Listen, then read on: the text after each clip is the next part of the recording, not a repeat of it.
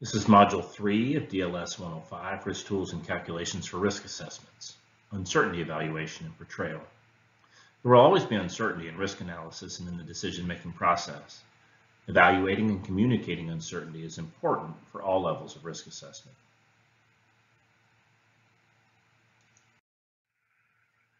The objective of this module is to define and to apply the basic principles of uncertainty evaluation, including Monte Carlo analysis, Latin Hypercube sampling, using at-risk, and the first-order second-moment method. In this presentation, I will start with the definition of uncertainty and its different types. I will cover the basic probability distributions that are most often used during dam and levee safety risk assessments, then move into Monte Carlo analysis and correlation. After that, we will move into the basics of using at-risk, followed by the first-order second-moment method, before finishing up with some of the different ways we can portray uncertainty. Starting with the definition of uncertainty. Uncertainty is a lack of sureness or confidence in predictions, inferences, or conclusions due to imperfect knowledge. When we are dealing with uncertainty with respect to natural phenomena, that is known as aleatory uncertainty or natural variability. Uncertainty with respect to a belief is known as epistemic or knowledge uncertainty.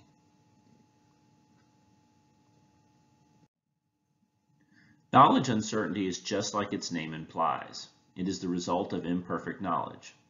Collecting more and better data might reduce it, and examples of which would be model uncertainty and parameter uncertainty. Sometimes more than others, we are unsure of our model's ability to adequately represent reality.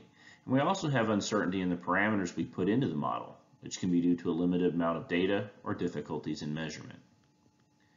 Natural variability is the inherent randomness in a natural process or property. It can be better characterized and addressed quantitatively with more data, but in principle, it cannot be reduced or eliminated. In any practical risk analysis, how we classify and portray uncertainty as aleatory or epistemic is up to the modeler to decide, and will generally be a property of the model rather than a property of the real world. We will model some uncertainties as if they were random, even though they really stem from a lack of knowledge, like soil properties, for example. We approach the data scatter as if it was the result of a random process, just out of convenience, so that we can make conclusions based on its variation and engineering implications. Theoretically, the data we are after can be observed and measured if enough time and money are spent on investigation and testing, but rarely do we have that kind of time and funding, so it is often not practical.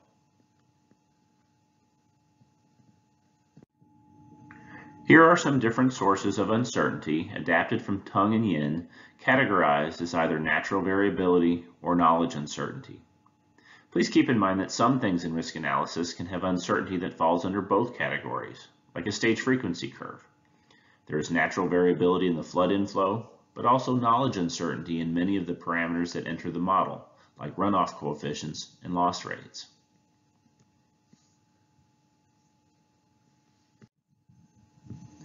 Besides being required by policy, we quantify uncertainty to evaluate problems more thoroughly and to try to anticipate the unexpected. It gives decision makers more information and a better understanding of what the risk assessment team thinks they know and what they know they do not know. Along with an analysis of sensitivity, it can be used to inform additional studies and to help make the case for future investigations and data gathering efforts. Another reason is the shortcomings of only considering the averages. While the mean or expected value risk is used as a primary means of managing the dam and levee safety portfolios, there's more to it than that. Understanding the basis for the risk estimate is as important as the risk estimates themselves. For example, when evaluating two modification alternatives, the mean risk reduction may be similar, but one may be more reliable and more certain to be effective. The other may be very difficult to construct properly. This is why decisions are made based on all relevant information, not just the mean estimates. When making a decision about future actions, we need to think about the factors that most greatly impact the risk, how sensitive the risk is to these factors, the cost of taking additional action, either through investigation or modification, and what potential exists for reducing uncertainty. There are going to be times when further study is going to be very helpful, and there are going to be times when further study will not help us at all. By considering the possibilities and the most critical factors, we can better predict which it's going to be and choose the appropriate course of action. Keep in mind that communication of uncertainty has as much value to decision makers as the quantitative estimate itself, if not more, but the case and the numbers must be consistent. Now that we have a consistent understanding of what uncertainty is and why we try to quantify it, how exactly do we go about modeling it? A good place to start is with probability distributions, which are used to describe the possible outcomes or possible values associated with a random variable. Probability distributions are generally divided into three different types. Discrete distributions describe cases in which a random variable can only have separate and discrete values, values that are countable, like the probability distribution of a coin flip, heads or tails, or the roll of a die, 1 through 6. Continuous distributions describe cases in which the random variable can have any value within a certain range, like those that describe our no-rule probability estimates. Mixed distributions, as the name implies, are part discrete and part continuous. First, some rules. A valid probability distribution must be defined for all values that variable can take on. The probabilities must be greater than or equal to 0. They obviously cannot be negative.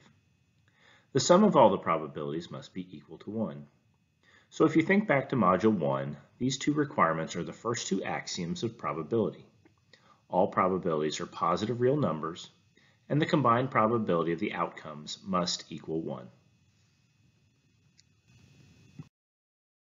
Here's an example of a discrete probability distribution shown in a couple different forms.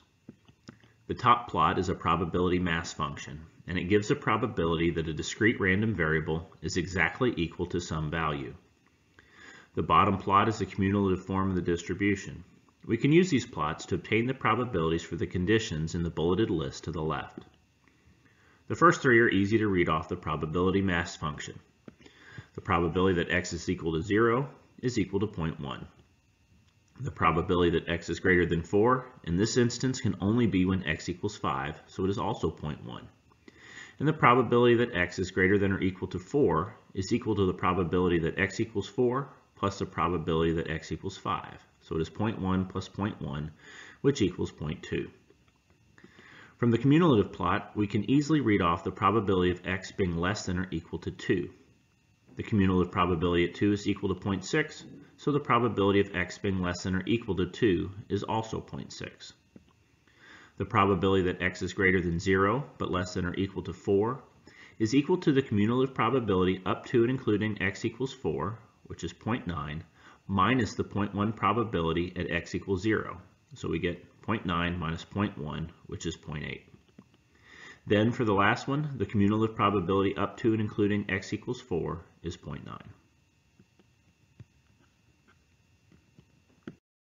An example of a discrete probability distribution would be the number of gate failures. You cannot have 0.3 gate failures because a gate either fails or does not, so it must be a whole number. Discrete distributions are defined by x values that are countable. On to continuous distributions. The probability plot at the top is a probability density function, or PDF, and the area under the curve is equal to 1. The probability density function shows the relative frequency of the values that the probability distribution can take on. The cumulative distribution function, or CDF, at the bottom is the integral of the probability density function and gives the cumulative probability associated with a function.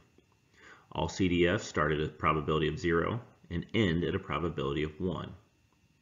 In this plot, the x that has a 0.5 probability of being exceeded is the median. What this means is there's a 50% chance that a value sampled from the distribution will be less than or equal to that value.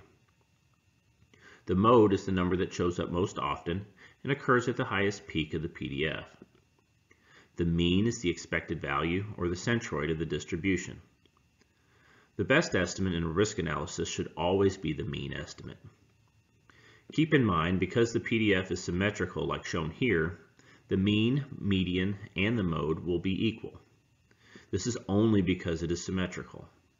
Later, there'll be another slide where I'll show a distribution for when these parameters are different, because the distribution is skewed to one side.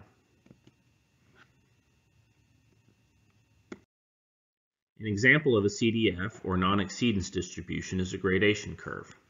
The particle size of a soil is plotted against the percent finer by weight. For the same probability density function, an exceedance distribution, or a complementary cumulative probability distribution function, can be developed. Its equation is 1 minus the CDF, 1 minus the integral that's shown here on the slide. Flood and seismic hazard curves are both examples of an exceedance distribution.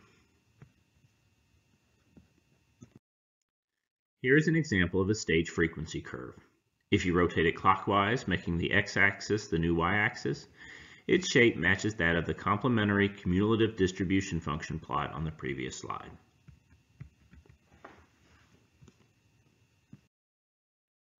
The big FN chart is very close to being a CCDF, but it is not. The reason it is not is because we are plotting the cumulative probability F of being greater than or equal to life loss N, not the probability of F being greater than N. Therefore, it is not a true CCDF. It is probably better described as a mixed distribution, which I'll talk about next, since there's a discrete probability of zero life loss, not plotted because of the log scale, and a continuous probability of life loss greater than zero. Here is an example of a mixed distribution. It is discrete for where x equals 0 and is continuous for where x is greater than 0.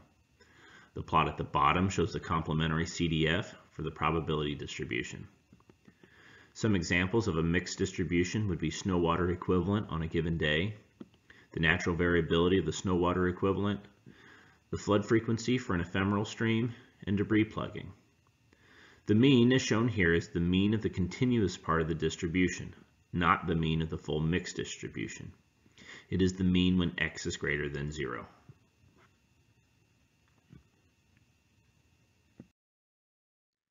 We can also have a joint or bivariate distribution that is a function of more than one variable. Joint distributions can be either discrete or continuous. An example of such a distribution would be a system response for an earthquake failure mode, which would be a continuous function of PGA and pool. So for this figure shown here, is it a valid probability distribution? To be a valid probability distribution, the probabilities must be greater than or equal to 0, which they are, and the probabilities must all sum to be 1, which they do. So it is a valid probability distribution.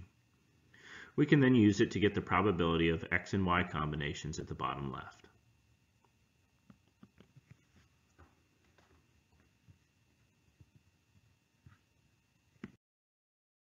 In terms of specific probability distributions, there are a fair number of them that are available to help us describe random variables. Some of the more common types that may be helpful during a risk assessment have been highlighted here. Triangular, uniform, normal, log normal, PERT, and Weibull.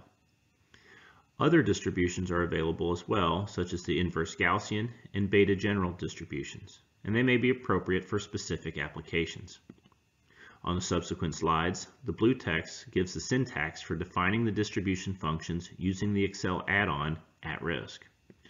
Once I have introduced some of the more common distributions and a couple other topics, we will get into the basics of using @risk.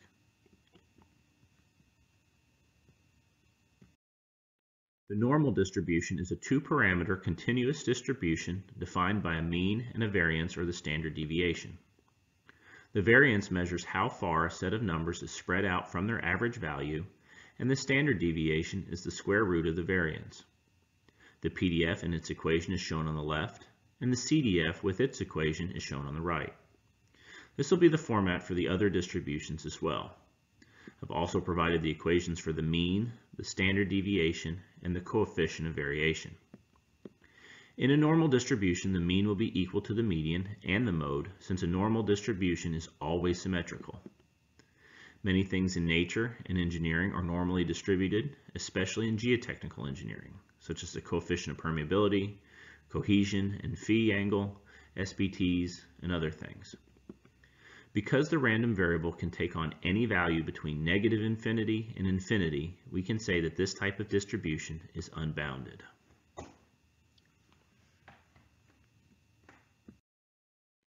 This figure shows the area under a normal distribution curve that corresponds to 2, 4, 5, and 6 standard deviations. 2 standard deviations covers approximately 68% of the area beneath the curve.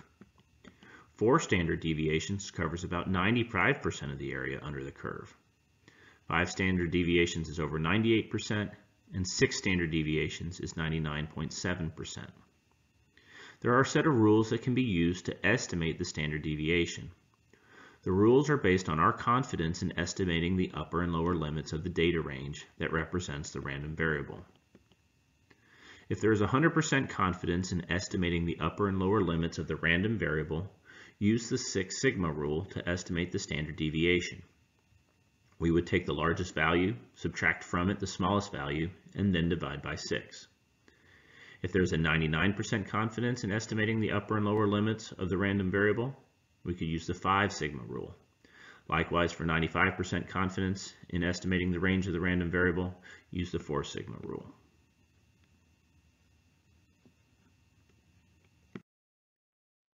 The log normal distribution is a continuous distribution for a random variable whose logarithm is normally distributed. If random variable x is log normally distributed, then the natural log of x is normally distributed. The log normal distribution is valid for x greater than 0 and cannot be negative. Statisticians typically use the natural log, ln, and engineers sometimes use log base 10. For example, flood hazard always uses log base 10. The concepts are the same, but the math and the equations are a little bit different. It's very important to always document and keep track of which base is being used. The equations on this slide are shown for the natural log.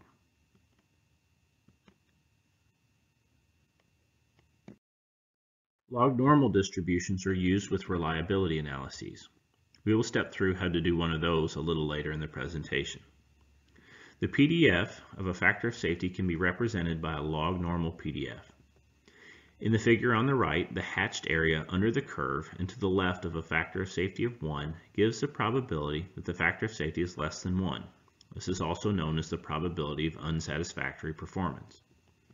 When the log normal distribution is transformed to the normal distribution by taking the natural log of the factor of safety, it is noted that the ln of 1 is equal to 0. Thus, the probability of unsatisfactory performance is represented by the hatched area under the normal distribution curve that is left of 0, so anywhere that it is negative. The log normal distribution is favorable for factor of safety for several reasons. First, a log normal function will never be negative, just like the factor of safety will never be negative. Second, the product of several variables will be log normally distributed, which will lead us into the next slide. Physical quantities that result from a summation of many independent processes have distributions that are approximately normal. Physical quantities that result from a product of many independent processes have distributions that are approximately log normal.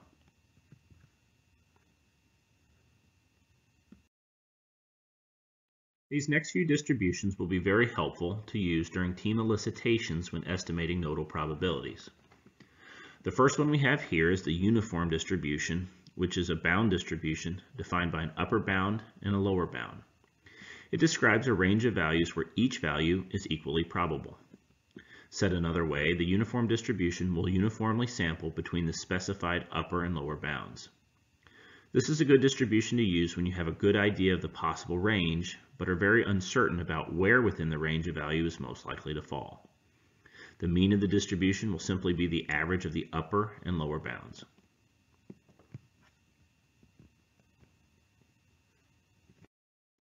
A triangular distribution is defined by a lower bound, an upper bound, and a most likely value.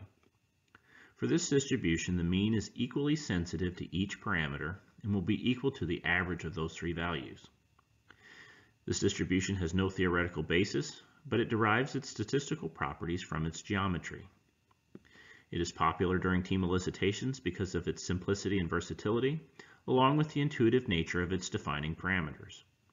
It should be noted that the triangle shape will usually overemphasize the tails and underemphasize the shoulders of the distribution in comparison with other more natural distributions, which I'll demonstrate a few slides from now.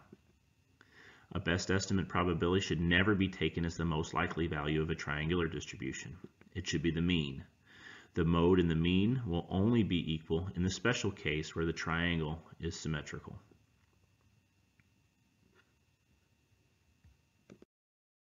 Similar to the triangular distribution, but with a more curved and natural shape, is the PERT distribution.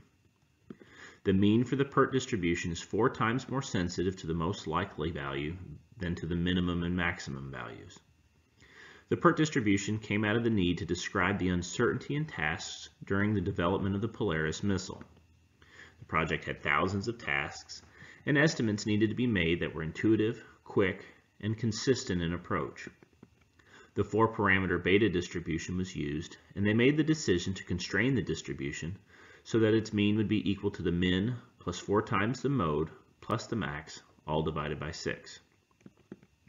This was an approximation to their decision that the distribution should have a standard deviation of 1/6 its range, which would be the Six Sigma rule that we talked about earlier. So when estimating for a PERT distribution, you'll want to take care to estimate the largest and smallest possible values. Assuming that many real-world phenomena are normally distributed, one advantage of the PERT distribution is that it produces a curve similar to the normal curve in shape, which can be generated without knowing the precise parameters of the related normal curve, so it can make the estimation process a bit easier. Lastly, similar to the triangular distribution, the mode will not be equal to the mean, except in special cases.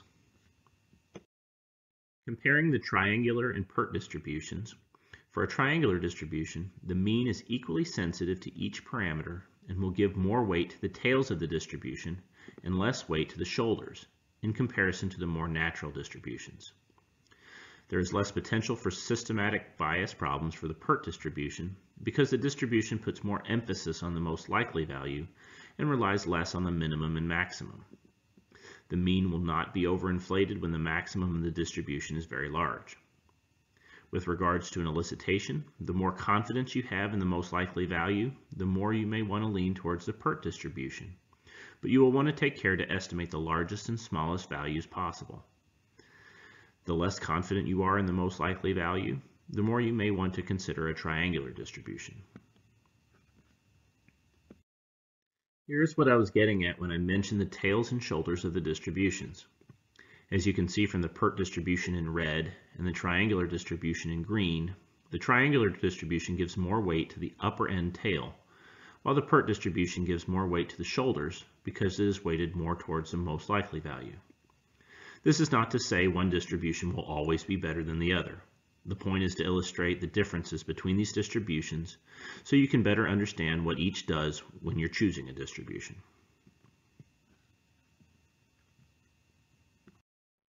Triangular and PERT distributions, along with the log normal distribution, can be skewed. When there is negative skew, the mode or most likely value will be greater than the mean, and when there is a positive skew, the mode will be less than the mean.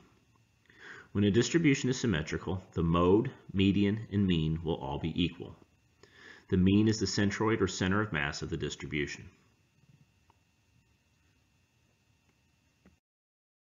So how do we choose a distribution? These 5 questions can be used as a guide. What distribution provides the best fit? What distribution should be expected? What distributions have fit well in similar situations? What do the elicitors think? Does it even matter? Let's expand a little bit on the second to last question about what elicitors think and talk briefly about subjective probability estimates. Most of you are probably familiar with the verbal probability mapping scheme that is presented in best practices. Something that is likely is assigned a probability of 0.9, something that is unlikely, a probability of 0.1, very unlikely, a probability of 0.01, and virtually impossible, a probability of 0.001. If we were to plot these probabilities on a number line using a linear scale, you can see how the lower probabilities of the table are clustered together on one side, and you can see how the higher probabilities are clustered on the other side. If you plot it on a log scale, you'll see how the lower end starts to spread out more, with very unlikely halfway between virtually impossible and unlikely. Then lastly, if we plot it on a probability scale, they are much more evenly spaced. How the elicitor pictures the scale can impact the distribution they should choose. Let's consider an example. The elicitor assumes a triangular distribution and estimates a lowest reasonable value of 0.001, or virtually impossible, a most likely value of 0.01, very unlikely, and a highest reasonable value of 0.1, unlikely.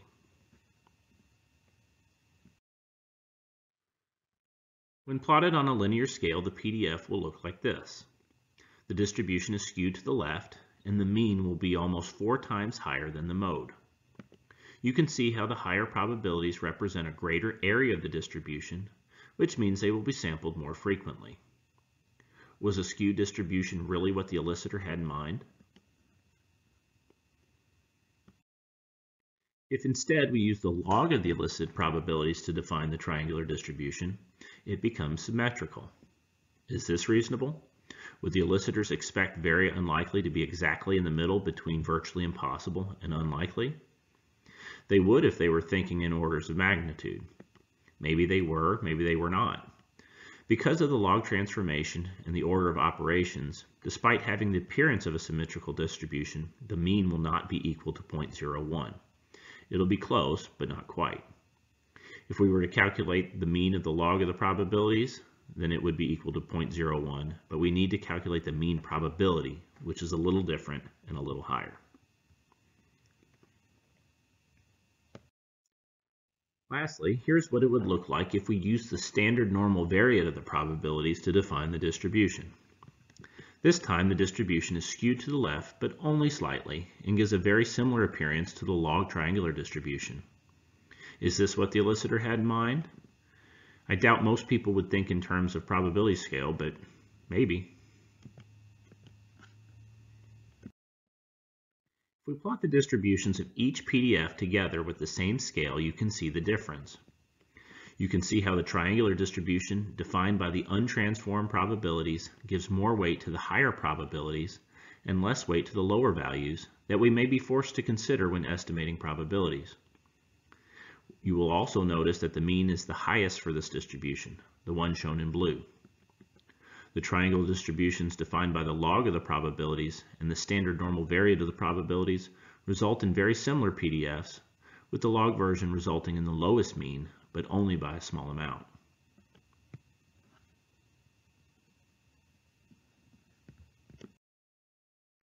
You will see the same thing when you plot the CDFs together. Remember, the most likely value was elicited to be 0.01. Using a triangular distribution, about 90% of the sampled values will be greater than the most likely value. Maybe that's representative of what the elicitors were thinking. Maybe it isn't.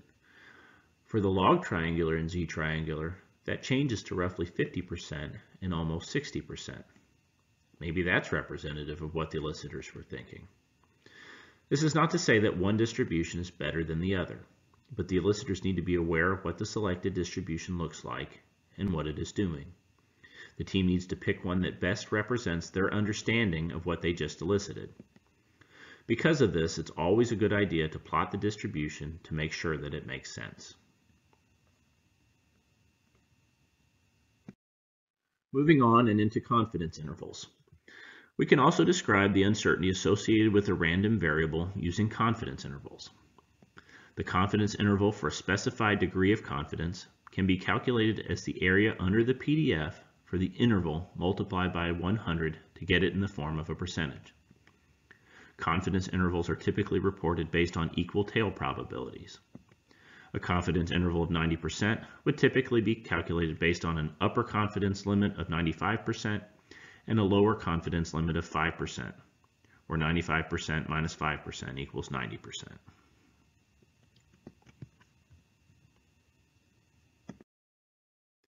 Here is an example of how we can use confidence intervals. We have the PDF and CDF for the phi angle of the soil and we want to report our confidence that the phi angle is between 30 and 33 degrees. The area under the PDF curve between a phi of 30 degrees and a phi of 33 degrees comes out to be 82%. But instead of integrating it, it is much easier to get this percentage using the CDF. We can subtract the cumulative probability of having a phi of 33 degrees, 84%, from the cumulative probability of having a phi of 30 degrees, 2%, and get the same 82% confidence.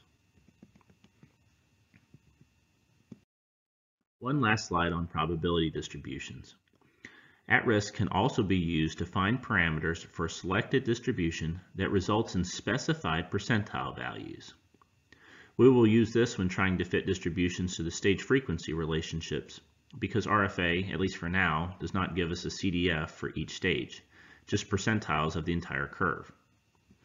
For the syntax, you specify the percentile as a decimal, argument 1 type, argument 2 type, etc., followed by the value that corresponds to the target percentile.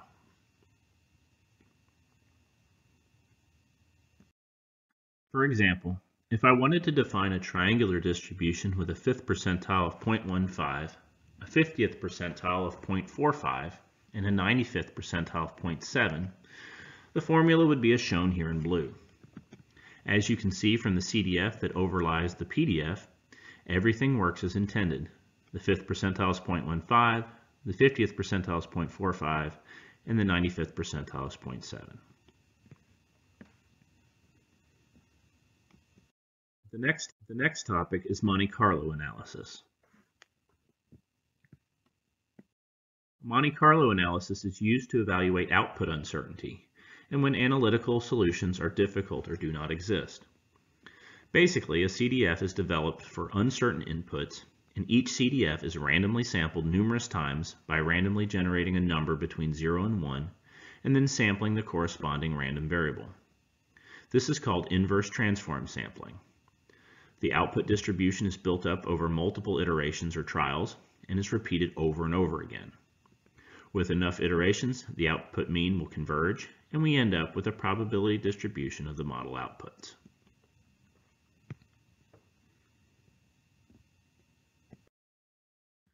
For a Monte Carlo analysis, each sample is entirely random and can fall anywhere within the range of the input distribution. It essentially samples a uniform distribution from 0 to 1, then transforms those values by pulling from the CDF. New samples are generated without taking into account previous samples. Sometimes consecutive samples will be close to each other, other times they will be far apart. For that reason, a large number of samples is necessary to adequately sample the tails of a given distribution using the Monte Carlo sampling method.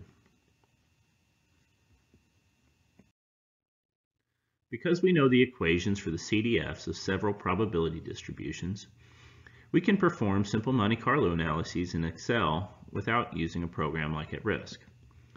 This is the method that you'll find in many of the geotechnical toolboxes that are out on the RMC website. In this example, we're going to set up a triangular distribution in Excel. We will use the rand function, a function that is built into Excel, to randomly return a number between 0 and 1. We will use these random numbers to sample from our distribution CDF by setting f of x equal to the random number, then solving the CDF equation for x. We will repeat this for however many iterations we want to do. Because the CDF equation for a triangular distribution is different on either side of the mode, we will need an if statement. In the first part of the if statement, we will check to see if the x is between a and b, the lower bound and the most likely value, or if it's between b and c, the most likely value and the maximum value. Once we figure out which side our x will be, we pick the proper equation and solve for x. The equation in the middle of the screen is for when x is between a and b, and the equation at the end is when x is between b and c. So, f of x is equal to a random number between 0 and 1. We know what a, b, and c are, so we can solve for x with each iteration to sample our triangular distribution.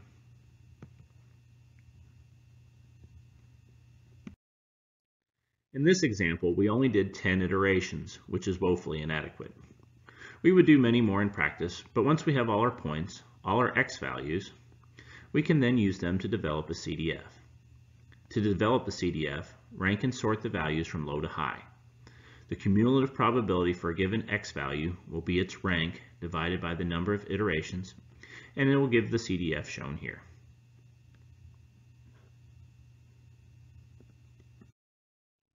If we were to up the number of iterations to 1,000, the CDF looks much better. We get the nice S-curve, and we do a pretty good job of estimating the median and the mean of the distribution. The tails of the distribution would be better represented if we did even more iterations.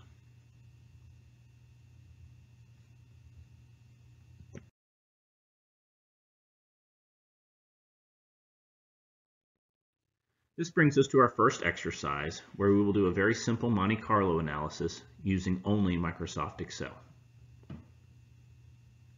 You are asked to generate the cumulative distribution function for A minus B and to calculate the mean of the distribution.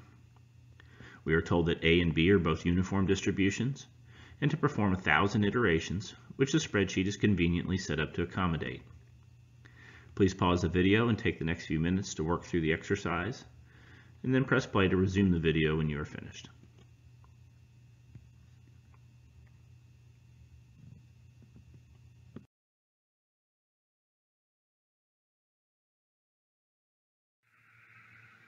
From earlier in the presentation, we know that the function that defines the CDF for a uniform distribution is equal to x minus a divided by c minus a. For a given iteration, f of x is going to be equal to a random number between 0 and 1. We know that a in the equation is the minimum value and that c is the maximum value. So we can then solve for x, which will be the result of the distribution for the iteration. To start, we punch in the rand function in cells C14 and E14. That's RAND followed by open and close parentheses, then hit enter.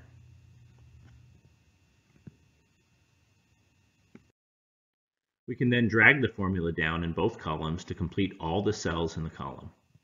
The rand function will update every time a cell in the spreadsheet changes. This can be really annoying, so I copied each column and then pasted as values back into the same place so that they would not keep changing.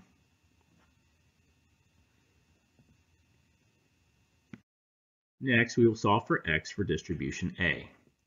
X is equal to f of x times c minus a plus a. F of x is the random number between 0 and 1, and we're multiplying that number by the maximum minus the minimum for distribution A, then adding the minimum value from distribution A. I'll repeat that process for distribution B, solving for x from the same equation as before, but using different inputs. We'll use a different random number, and we'll use the minimum and maximum values for distribution B. X for A minus B will be equal to, you guessed it, A minus B for that iteration.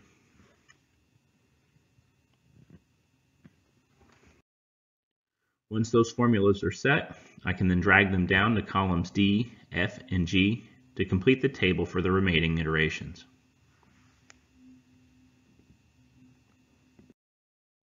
Next, we need to build the CDF for A minus B.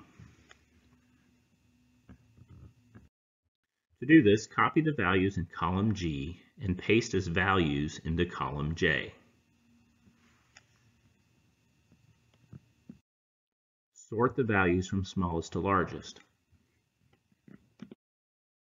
Each of these values will have a probability of 1 over 1,000 because there are 1,000 iterations and each iteration has the same probability of occurrence. So the cumulative probability will be the iteration number divided by 1,000, which is the number of iterations, B14 divided by 1,000. Then we will drag that formula down to the bottom to complete the table. Once completed, the CDF should look something like the curve on the right. For this analysis, the mean was equal to 69.9, but will be different for your analysis because a different set of random numbers will be generated. Had we done more iterations, the mean of everyone's analysis would have been much closer to the theoretical mean of 68.5. But 1,000 iterations does a pretty good job and shouldn't be off by too much.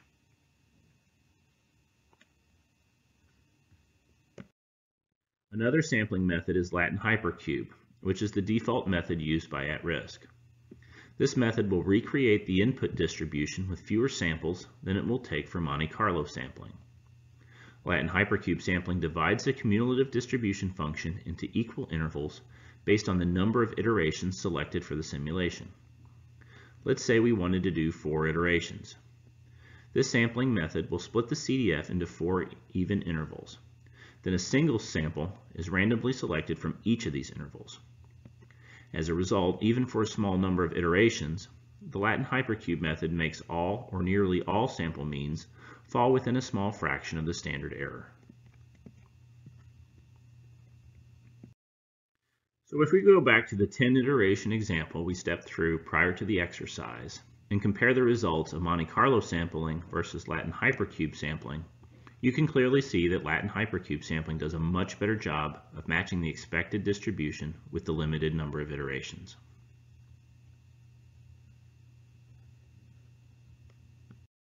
One thing to be conscious of is what can result when samples are independent in a Monte Carlo or Latin Hypercube analysis. If we are not careful, sometimes the distribution results can be physically impossible for things like system response probabilities or consequence relationships. So let's say I've used a distribution to define the system response at each stage. If samples are taken independently, the general shape of the system response curve is not maintained and is not monotonically increasing with stage for the iteration shown. The resulting curve increases, then decreases, then increases again, then decreases again. A system response curve cannot do that. One way around this is consistent percentile sampling. A percentile is sampled and the corresponding system response probabilities for that percentile are selected for each stage. This can be accomplished simply in practice by correlating the system response probabilities versus stage. This way, the proper shape of the system response curve will be maintained with each iteration.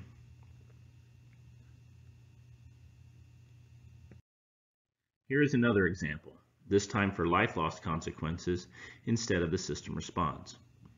You can see the results of independent sampling on the left and how consistent percentile sampling cleans things up on the right.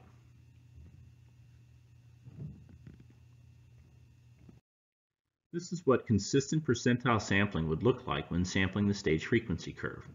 You can see the general shape is maintained with each iteration. So, what is correlation? Correlation is the degree to which 2 or more events are related.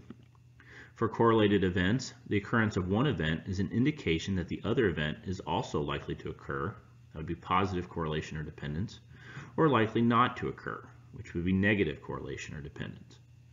Correlation can be quantitatively accounted for in the risk analysis using correlation matrices, or more qualitatively accounted for by applying expert judgment to the estimated probabilities associated with the responses of groups of similar components. Let's do a quick quiz to help you understand correlation. Do the red and blue data sets show positive correlation, negative correlation, or no correlation? Starting with the first plot on the left. By inspection, you can see in some places the red increases while the blue decreases, and in other places the red increases and the blue also increases. So there appears to be no correlation. In the second plot, the red increases while the blue decreases, and vice versa, so they are negatively correlated. And in the last plot, both increase and decrease at the same time, so they are exhibiting positive correlation. In dam and levee risk analysis, what needs to be correlated? The probability of loadings that define a hazard curve should be correlated. Hazard curves are non-exceedance distributions, so the probabilities need to be continuously decreasing with stage and PGA. System response probabilities should be correlated with respect to loading to maintain their general shape. The same thing goes for consequence relationships. Although it is a simplification, we should correlate life loss between failure modes because how the public responds to a warning is likely going to be similar regardless of the failure mode. These first 4 items, what we are really doing is leveraging correlated sampling techniques to replicate the consistent percentile method. With regards to breach and non-breach life loss, assuming perfect correlation is a good practice, if the mobilization rate is driving the estimates. The idea is, for a given scenario, if people are going to mobilize at a high rate for a non-breach warning, they would also mobilize at a high rate for a breach warning, and vice versa. If, however, warning issuance is the driving factor, then it is reasonable to assume no correlation, since the warning issuance time for breach and non-breach are not related. In reality, breach and non-breach life loss will not be perfectly correlated or perfectly uncorrelated, but these are good places to start. In the short term, there's been some talk about building the ability to calculate correlations between scenarios into the MMC toolbox, but the long-term goal is to build that feature into LifeSim.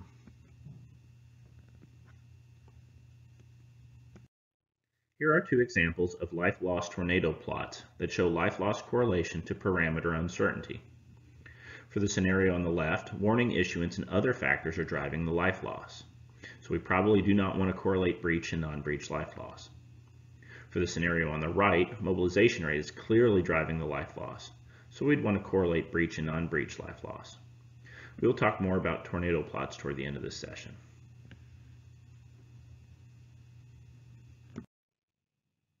Circling back to the last full exercise we did, this slide shows how the CDF would change if we correlated distribution A and distribution B. The distributions were uncorrelated for the orange CDF and correlated for the blue CDF. To correlate the distributions in Excel, what you would do is use the same random number to sample distribution A and distribution B at a given iteration. That way, if it samples high for one, it will sample high for the other, and vice versa. As you can see from the plot, correlation mostly reduces the variance in the output distribution because the correlation basically eliminates the chance of sampling high from distribution A and low from distribution B, and also the chance of sampling low from distribution A and high from distribution B. Even though the range in the outcome is smaller, the mean and median will be comparable whether the distributions are correlated or not. Moving on to the basics of using at-risk.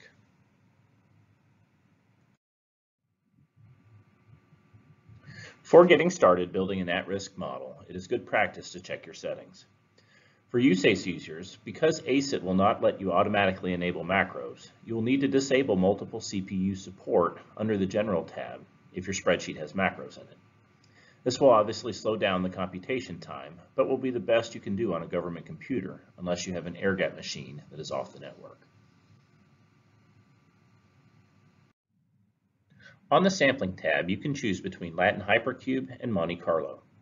Latin Hypercube is preferred and is the default. It is also a good idea to disable the Smart Sensitivity Analysis under the Sampling tab.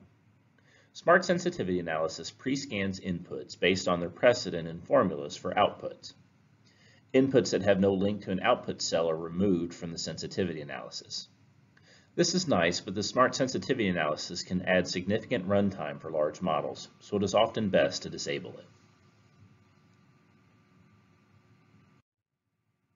On the tool ribbon, there is an icon of a red die.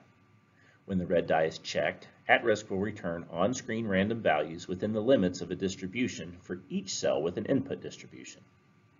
The values will change every time the spreadsheet calculates. This feature can be very helpful when trying to see if the spreadsheet you are building is working correctly without running a full simulation by allowing you to step through some iterations. Just keep in mind that at-risk ignores any correlation matrices at this stage. Correlation matrices are only recognized when you run a simulation. When the die is not checked, at-risk will return the expected or mean value for the distribution unless you specify a specific static value.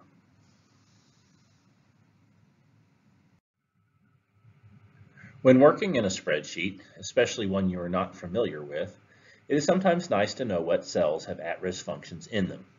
You can do that by clicking the icon in the top right of the screen.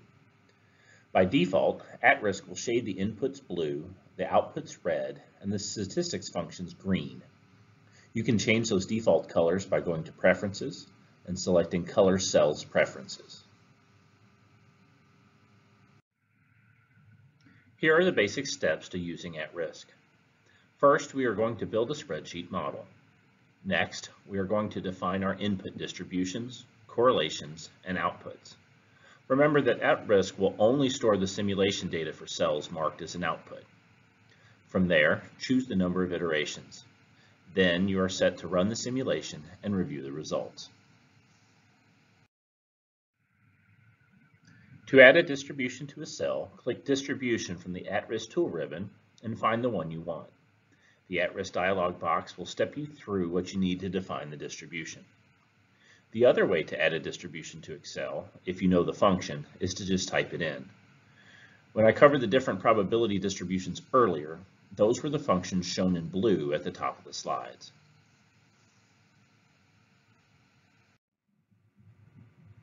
If you want to correlate distributions, you will need a correlation matrix. To add one, highlight all the cells with the distributions that you want to correlate.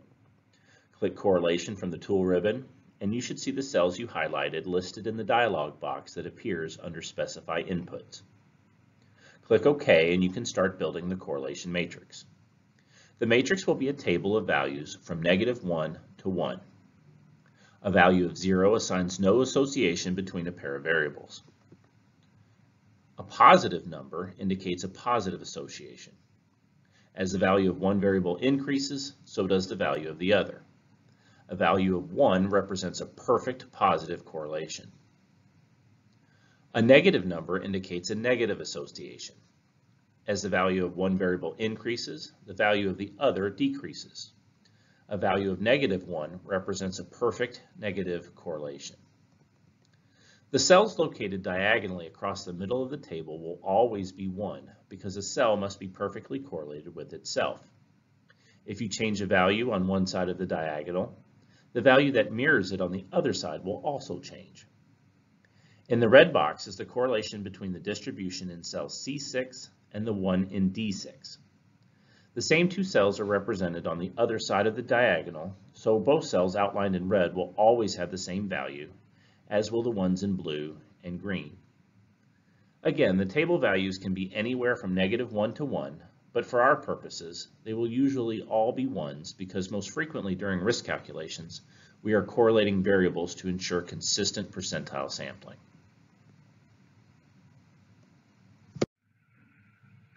Once you have your correlation matrix filled out the way you want it, At-Risk will ask you where you want to put the matrix inside the spreadsheet. You can pretty much put it wherever you want. Just be sure there's enough room for it because it will overwrite your work if you put it in the wrong place. You can move the table after you place it, so it is good practice to select the cell at the bottom of the sheet where there's plenty of room. You can also change the correlation values in Excel at any time. When you place the matrix, At-Risk will create a named range and add some syntax to your formulas as shown. Be careful if you want to drag your formulas after setting up a correlation matrix. The number at the end is the distribution's position. It is a 4 for the fourth distribution, the cell highlighted in blue. This number would be a 1 for the distribution in column C, a 2 for the distribution in column D, and a 3 for the distribution in column E. Note that the number will not update if you drag formulas, so you will have to update them manually.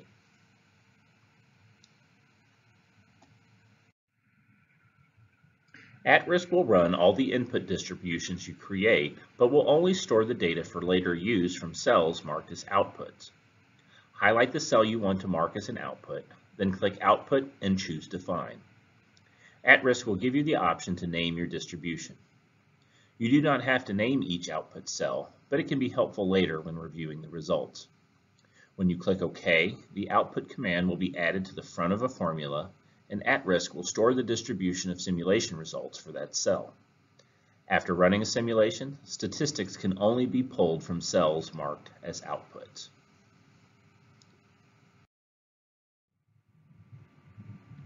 You can define the number of iterations that will be run during a simulation from the tool ribbon.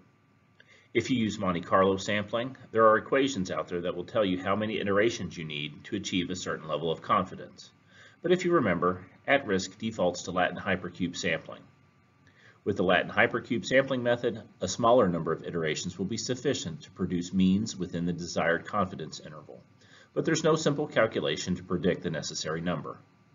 Without getting too far into it, 10,000 iterations will usually be plenty. After running a simulation, which is done by clicking the Simulate button in the middle of the tool ribbon, you can browse tables and plots of the results.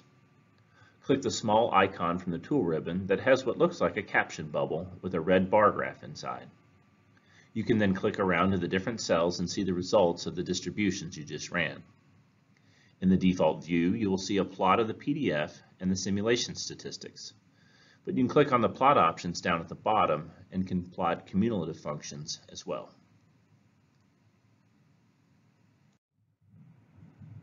Here is the CDF of the PDF we just saw.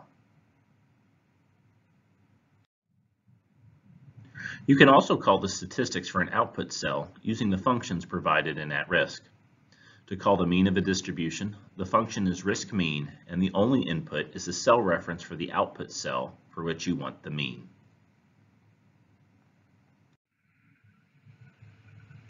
You can call the value that corresponds to a specific percentile using risk percentile. The first input is the output cell reference, and the second input is the percentile you want it to return.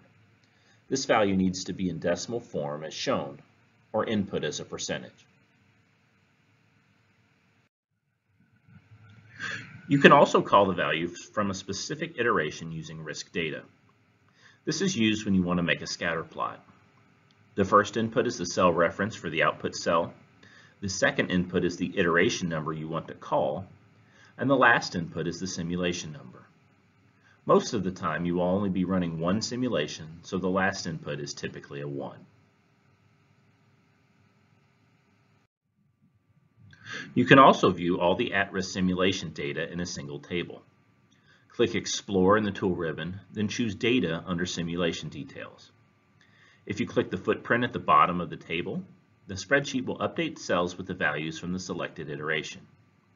It is a handy feature to understand the model when the results are not as expected, or when troubleshooting an issue. There are also options for sorting the data if you click the gear icon next to the footprint.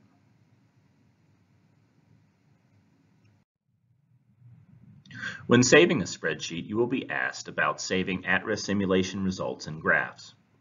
By clicking Yes, you will save the data to the workbook. When files get large, it is best to click Options and save the data as an external file. Be sure to save the data file in the same folder as your spreadsheet.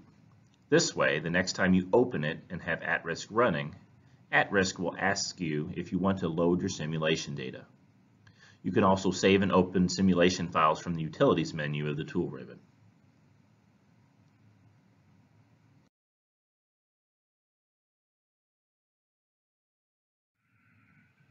This brings us to our second exercise, where we will use at-risk to set up some consequence distributions.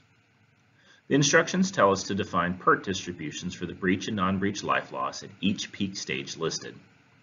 We are told to assume perfect correlation between breach and non-breach life loss, and to complete the incremental table at the bottom of the sheet. Please pause the video now and complete the exercise.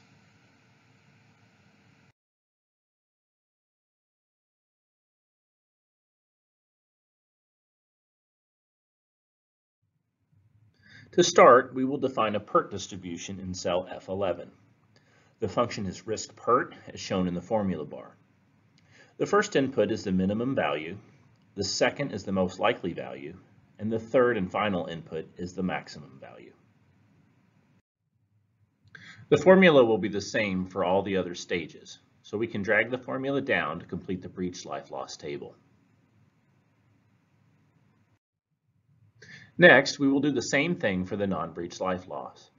The function is risk PERT, and the inputs, in order, are the minimum, the most likely, and the maximum life loss values. Drag that formula down, and we are ready to build our correlation matrix. To correlate the breach and non-breach life loss, we will highlight the yellow cells in column F that hold the breach life loss distributions, and then, while pressing the Control key, highlight the non-breach life loss distributions in column L. Click on the correlation button from the tool ribbon.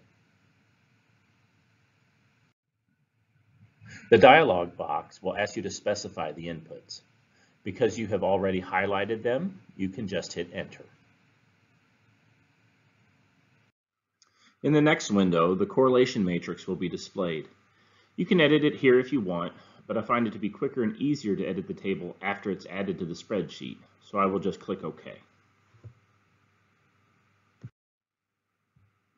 A dialog box will ask you where you would like to place the correlation matrix. Select the yellow box under Correlation Matrix, then click OK.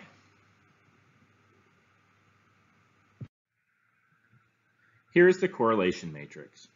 For perfect correlation, all the zeros will need to be ones. We can override all the zeros one at a time by hand, or the easiest and most efficient thing to do is to highlight all the values in the table and hit Control F to pull up the Find command. Then you can find all the zeros and replace them with ones.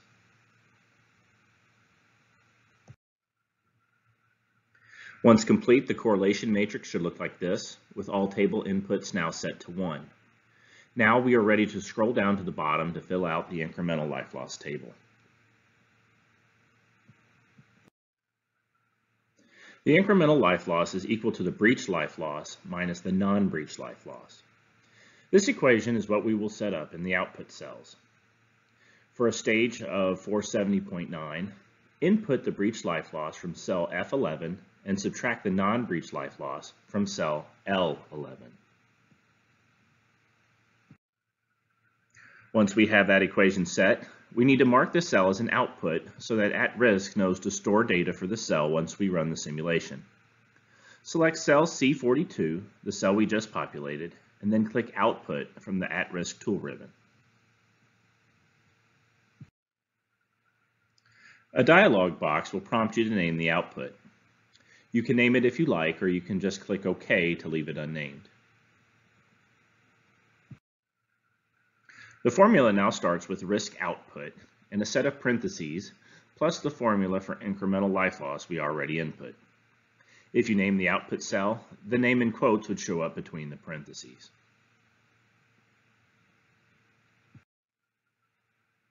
To call the percentiles, the formula is risk percentile. The first input is the output cell, and the second input is the percentile in either decimal form or percentage form. For the fifth percentile, type in risk percentile, set the first input as cell C42, followed by 0.05 or 5%. Repeat for the 50th percentile and the 95th percentile, where the last input will be 0.5 or 50% and 0.95 or 95% respectively.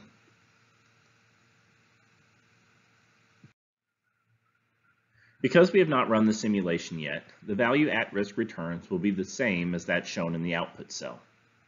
They will change after we run the simulation.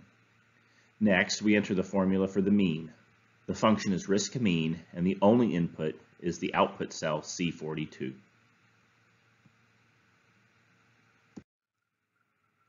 The last column asks for the results from the 20th iteration. We will use risk data to call the value. The formula is risk data followed by the output cell, the iteration number, which is 20, and then the simulation number, which is 1.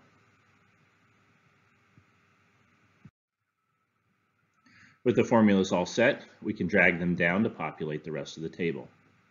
We are now ready to check our settings and run the simulation. The settings are the way we want them, with the iteration set to 10,000 and the sampling type set to Latin Hypercube. Click OK to close the dialog box.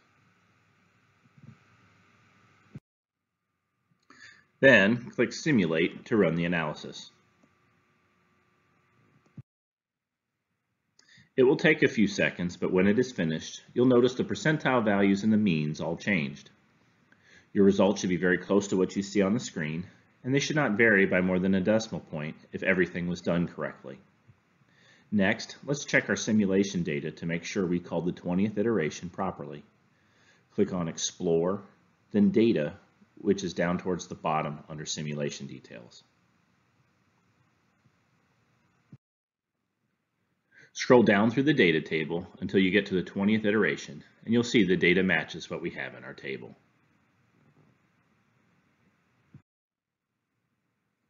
You are not asked to do it, but to save the simulation results, click the Save icon in Excel, just like you normally would, and the following dialog box will pop up.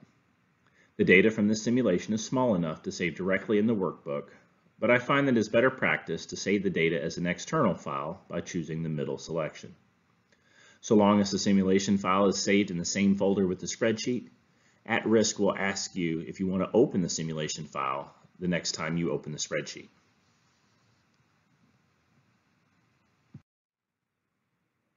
If you are not asked about opening the simulation file, you can click on Utilities and choose Open Simulation File to pull in the data. This is also where you would go to clear any simulation data should you want to remove it from a file. For situations where a probabilistic analysis is not feasible, such as those that require finite element modeling, like a seepage analysis, reliability calculations, like those done using the first-order second-moment method, can provide a means of evaluating the combined effects of uncertainties and a means of distinguishing between conditions where uncertainties are particularly high or low. The method we are going to look at next is the first order because it uses a first-order Taylor series approximation. It is second moment because it uses the standard deviation.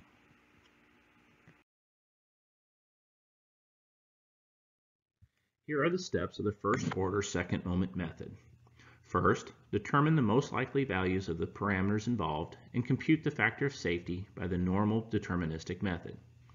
We will then estimate the standard deviation of the parameters that involve uncertainty and then compute the factor of safety that results from increasing an uncertain parameter by one standard deviation from its most likely value and then by decreasing it by one standard deviation for its most likely value while holding all other values in the equation equal to their most likely value.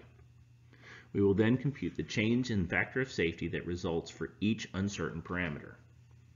Next, we will compute the standard deviation and the coefficient of variation of the factor of safety and use those values to calculate the reliability index, which will in turn be used to calculate the probability of unsatisfactory performance. For this method, all uncertain parameters, inputs and outputs, are assumed to have a normal distribution. Log normal can also be assumed if the calculations are done with the log transform. Here are the equations used in the method. We have the standard deviation and the coefficient of variation of the factor of safety, the log normal reliability index, and the probability of unsatisfactory performance. This will all make much more sense when I step through an example in the next couple slides. Probability of unsatisfactory performance is used by the Corps of Engineers as opposed to failure, just because when you're looking at limit states, the result may be some small movement as opposed to a catastrophic failure, so keep that in mind. So let's step through an example. This example comes directly from Dr. Duncan's paper, and we're going to calculate the factor of safety against sliding. The factor of safety is going to be equal to the weight of the wall and backfill over the heel of the wall times the tangent of the friction angle between the base of the wall and the sand, divided by the earth pressure force on the vertical plane through the heel of the wall. The first step is to calculate the most likely factor of safety, and in this instance, it is equal to 1.5. Next, we need to estimate the standard deviation of the parameters that involve uncertainty. The equivalent fluid unit weight, the tangent of the friction angle between the base of the wall and the sand, the backfill unit weight, and the concrete unit weight. To estimate the standard deviation, there are a handful of methods that are available. If we have enough data, we can compute it directly. We can reference published values if they are available. Or if we have a good idea of the range, we can use the Six Sigma rule. Once we have our standard deviations, for each parameter, we're going to compute the change in the factor of safety that results from changing one input at a time by plus and minus one standard deviation, while holding all other variables constant at their most likely value.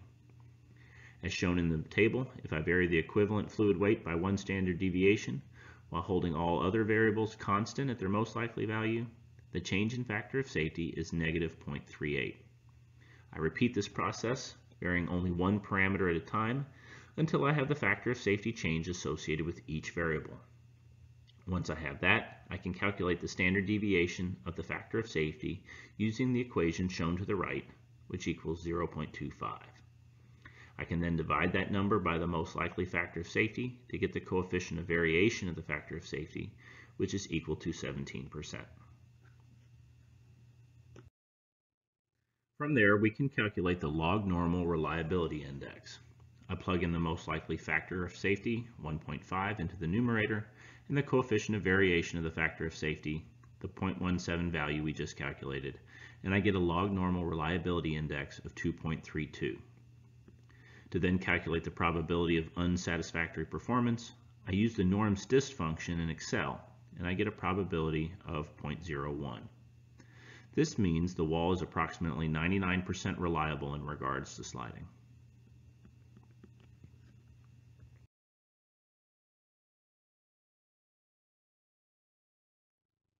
This brings us to our final exercise of the session, where we will work through a simple application of the first order second moment method. We are asked to calculate the probability of unsatisfactory performance for a downstream embankment slope. The factor of safety equation provided is b times the tangent of phi. We are told to use the Six Sigma rule to estimate the standard deviation for both b and phi, and are given a minimum, maximum, and expected value for both parameters. Please pause the video and complete the exercise, then resume the video once you are complete.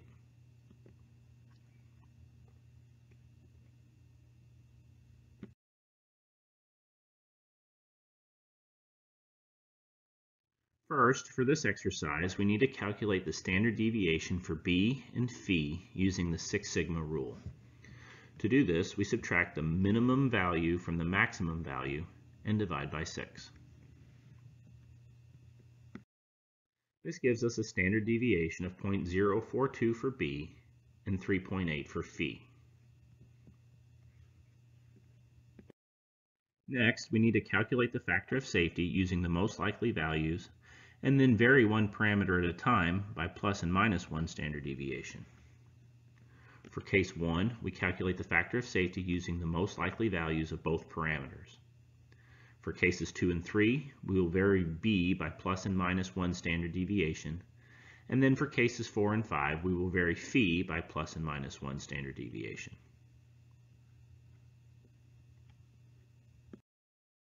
When we do this, we get the following factors of safety. Next, we calculate the change in the factor of safety that results from varying b, and then the factor of safety that results from varying phi. When we varied b in cases 2 and 3, the factor of safety changed by 0.065.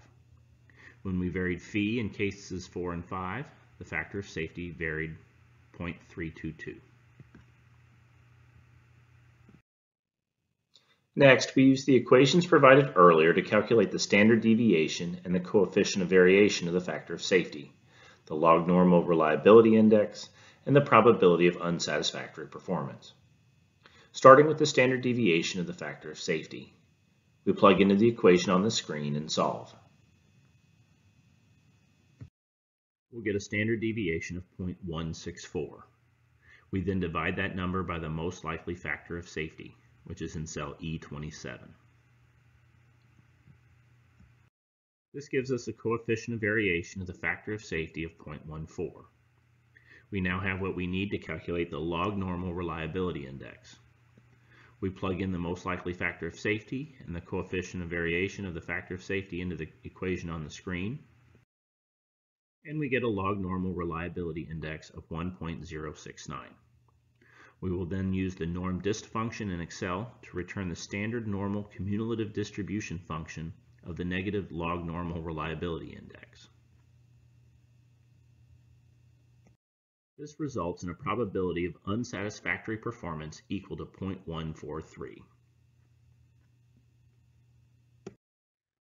The final topic of this session is portraying uncertainty for dam and levee risk assessments. The first option is the scatter plot on the FN chart, where we are plotting the FN pairs from each iteration of the simulation. These points can be plotted semi-transparently, as shown in the example, to visually highlight the area where most of these pairs plot. Mean values are shown as the diamond for without intervention and the triangle for with intervention. It is also good practice to report the percentage of points that plot above the average annual life loss guideline and the annual probability of failure guideline. We can plot the PDF for the annual probability of failure or the average annual life loss. And we can plot the cumulative distribution function for both as well. The plot of the CDF is nice because you can read the percentiles directly from the plot.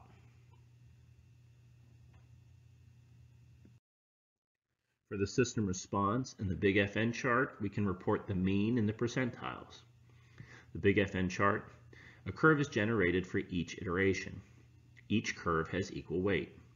The mean is generated by taking all the points that define all the curves, dividing their probability by the number of iterations, and then combining them into one data set. This is why the mean starts outside the 95th percentile curve. It will always start at the highest life loss of all the runs. Since there's a lot of data, one way to reduce the number of points, but essentially get the same curve, is to create life loss bins and sum the probability of the ends that fall in that bin. You just need to make sure that you have enough bins to adequately define the curve.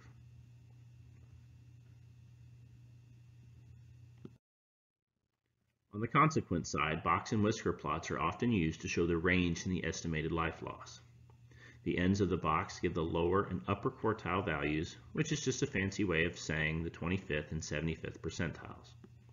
Where the box changes from blue to yellow in this example is the median or 50th percentile value.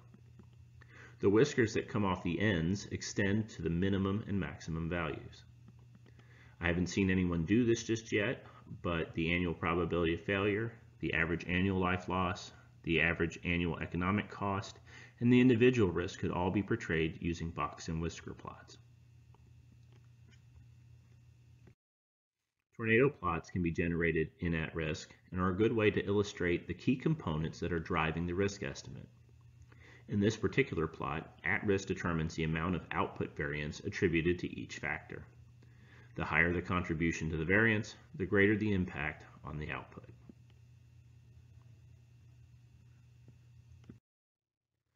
This concludes session 3 of the course.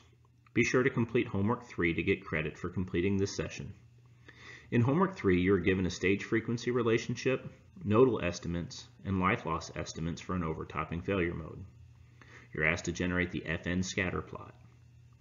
At risk will be needed to complete the assignment.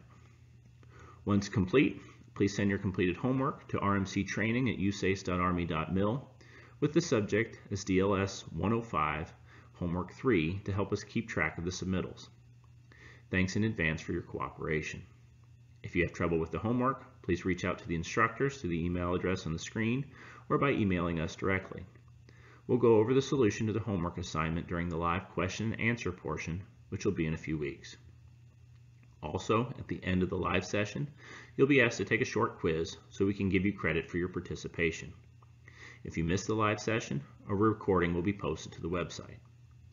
The quiz will stay open until the day of the next live session. Please check the course schedule for dates and times.